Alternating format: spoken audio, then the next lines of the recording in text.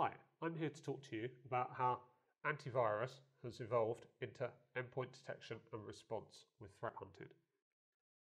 Once upon a time, signature-based antivirus was enough to protect you against all known malware.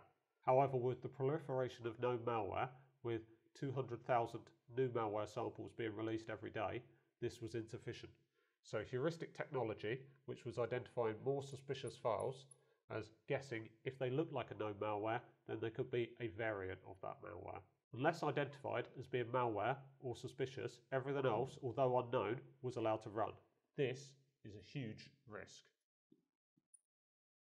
The new cybersecurity idea was required, 100% classification, where no executable is allowed to run, be it unknown or suspicious, until actively classified as goodware, all as a service. How did this occur?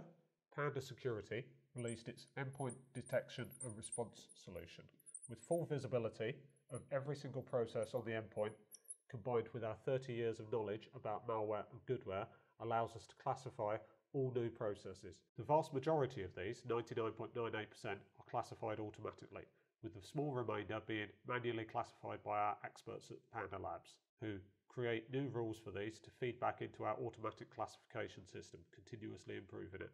This continuous improvement has shown itself.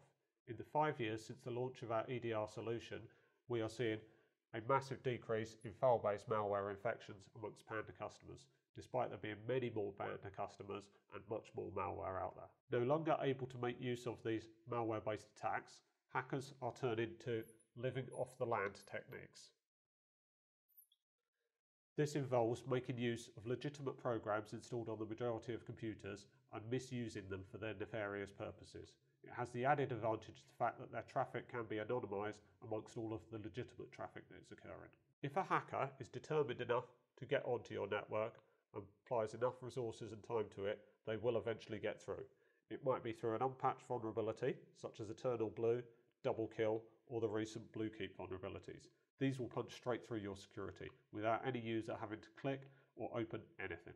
Hackers also often craft legitimate looking messages, encouraging the users to click on a macro or other security issue.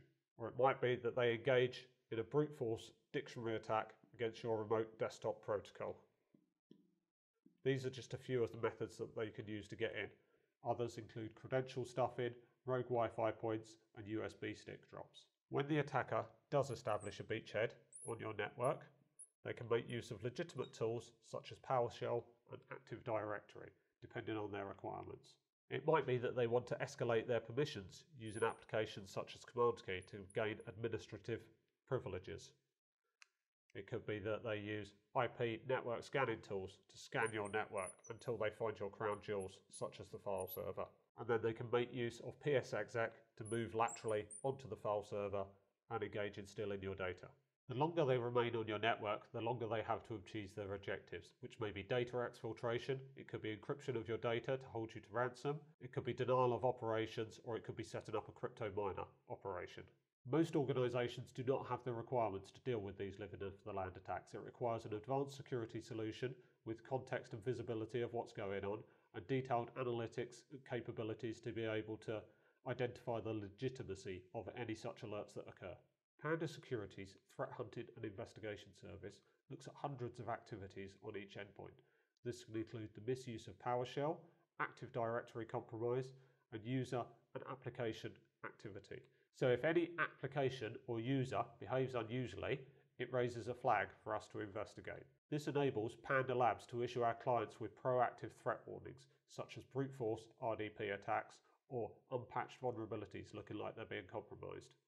This enables our customers to improve their security. A good security posture should, like ogres and onions, consist of layers. Ensure that you have a good patching strategy in place. Patching known vulnerabilities will stop 90% of attacks before they can even occur. Ensure that all of your users have received security awareness training, both on induction and on an ongoing basis. This will enable them to avoid phishing attacks and malicious websites. Ensure you have a good data protection policy. Identify, monitor, and protect all of your important data. This can be with both encryption and disconnected backups. This will stop not only cyber threats, but also physical threats such as fire and theft. And lastly, but most importantly, ensure that you have a good security solution in place. It needs to be an endpoint detection and response solution with full forensics and threat hunting services included in it. This will allow you to stop this guy.